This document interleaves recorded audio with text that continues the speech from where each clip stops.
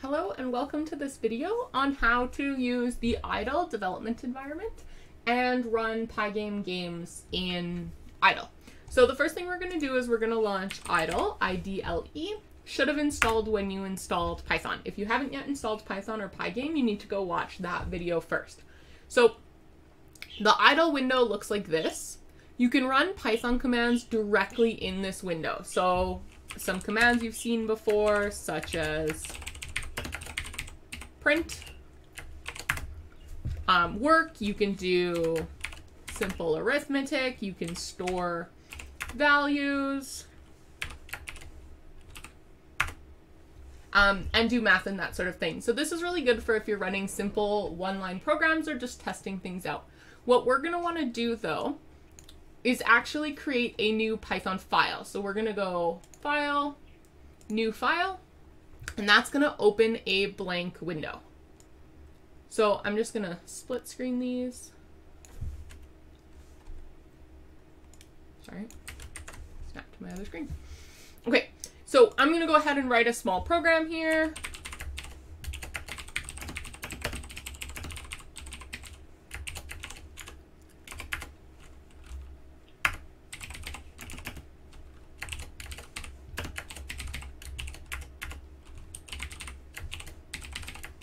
Just something really simple to show you how you can run it.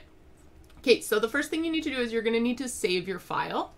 So I'm going to go File, Save As, and I'm going to find the place that I want to save this file.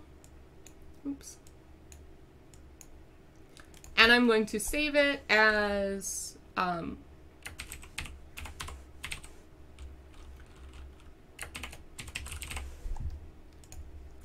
now you'll notice that it's saved, and I can go to run module. So you can also hit F5 on your keyboard, and it will run the program in your shell window. So even if you've closed the shell, if you run the module, it'll open a shell and run your program there.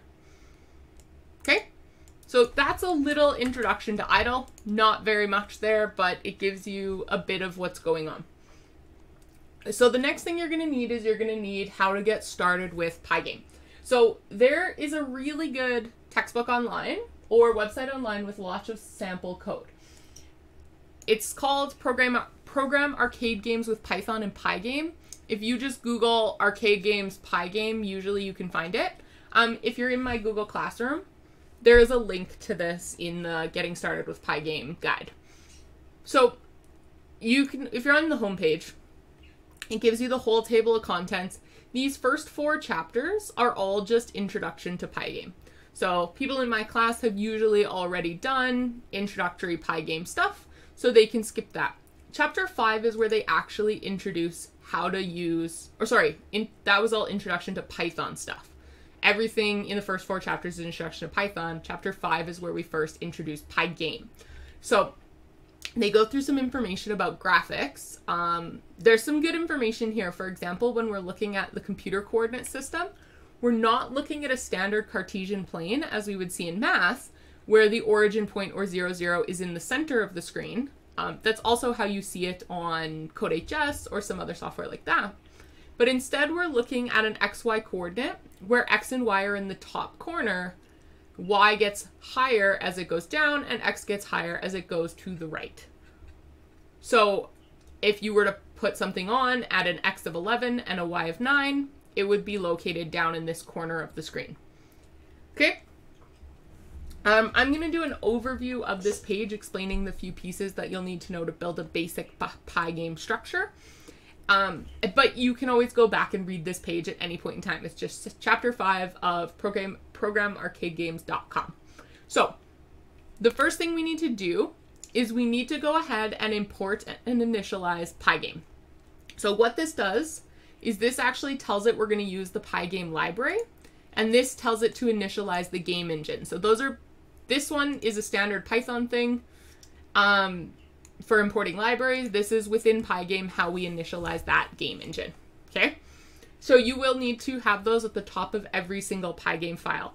Now, this warning here, don't name any file pygame.py, is because import PyGame is importing the closest library file called PyGame. If you name your file PyGame, it will try to import itself. And that's going to cause you all sorts of weird errors. So just make sure you never call your file, you never save as PyGame. Okay, so I'm just going to copy that over to my Python window here. Okay, so I've imported the library and I've initialized the game engine. Now we can define some colors. They've defined a few for us, so we're just going to use those. You can go ahead and look up RGB colors if you want to look up other colors. You just look up an RGB window and then red, blue, green in order. They give you an example here using colorpicker.com and how to define colors. So you can also define any other variables you need here. This can be useful if you're using colors in your game, which I suspect most of you will be. Okay, so the next thing we need to do is open and set the window size. Just going to comment out this. So we're going to set a window size of 700 by 500. And we're going to set the screen. We're going to create a screen object that actually is going to set the display mode size of PyGame to size. So this doesn't actually do anything except create a variable, a tuple that stores 700 and 500. This is what actually sets the size, and then we also store that screen so we can use it elsewhere. Okay? You can set the window title.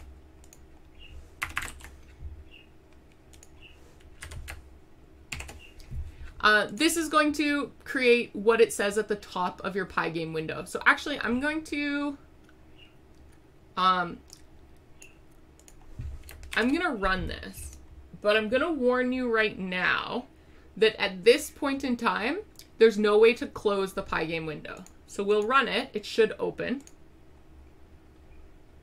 It opens a PyGame window, and you can see it says Professor Craven's Cool Game at the top here. If I click the X, it's not going to do anything because I haven't told it what to do in that case. So I'm just going to leave that. But you'll notice if I change this to Miss Langua's Cool Game. I don't know that I would ever call it a cool game, but you know. Now the PyGame window says Miss Langua's Cool Game. So that's all that's doing. You can see it's a 700 wide by 500 pixels tall window. If you want to change your dimensions of your window, you can do that. Makes it more square. That's pretty much all we're looking for right now. All we're doing is PyGame's definitely working because it's been imported, it's initialized. We're definitely able to display a window. That's all we want to see at this point. Again, the X isn't going to work. I'll show you how to fix that in a minute. So, this is the main program loop here for the user. We're actually going to ignore that for now. We're going to ignore the event processing loop stuff. And I'm going to scroll down to ending the program. So I want to be able to properly shut down my PyGame program. What's going to happen now is that it's going to just quit. As soon as it opens, the window will quit. So if you run it right now to test what happens, it just opens and closes because all we do is we set up the game window, display it, and then we quit. What we're going to do is we're going to scroll back up to the main game loop, and what we'll see is a couple of things. So I'm just going to copy this whole main game loop, and then I'll go through the pieces with you. Okay? So this main program loop, here I'll put a...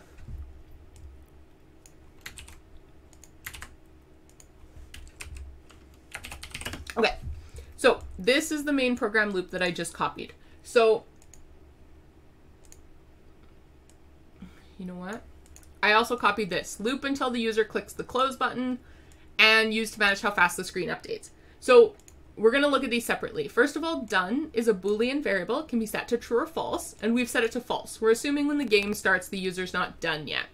Then we say while not done. So as long as the user's not done, we're going to loop through the main game logic. What we are going to do is every time there's an event, which means the user did something, clicked with the mouse, clicked with a key, etc., we're going to check what the user did. So if the event type is pygame.quit, i.e. the user clicked the little X in the corner of the window, then we're going to set done equal to true. So as soon as done equals to true, not done is going to evaluate to false, and we'll end this loop. So once the user clicks the little X, then done gets set to true, and when the loop finishes and it checks to see if it goes again, it doesn't go again, and we get down to that pygame.quit. So where before we had this check, it just ended automatically, now it's not going to end until that X is clicked. So now when we run module, we finally have, when we click the X, the window actually closes and the Pygame terminates properly, which is what we want. Okay, now a couple other things happened in there as well. The clock was set up, so this was how fast the screen updates. So this would be your frame rate, or your frames per second. So you set clock equal to pygame.timeClock. So this is just making a variable, making it easier to access the Pygame clock each time. And then what we do down here at the end of our while loop, at the end of the main program loop, we set clock.tick to 60. So this is 60 frames per second. If you want it to be 40 frames per second, you put a 40 there. Do whatever you want to do there. The only other parts I haven't really explained is here. Screen.fillWhite. This is what allows the screen to have a white background, or to clear the screen to white. So you don't want to put your drawing code above this, because what you want to do is each frame, you're going to clear the screen. This is in the wrong spot. We're just going to go ahead and move that. Okay. We're not going to get to game logic. This is all we want right now, is just at this point, this updates the screen with what we've drawn.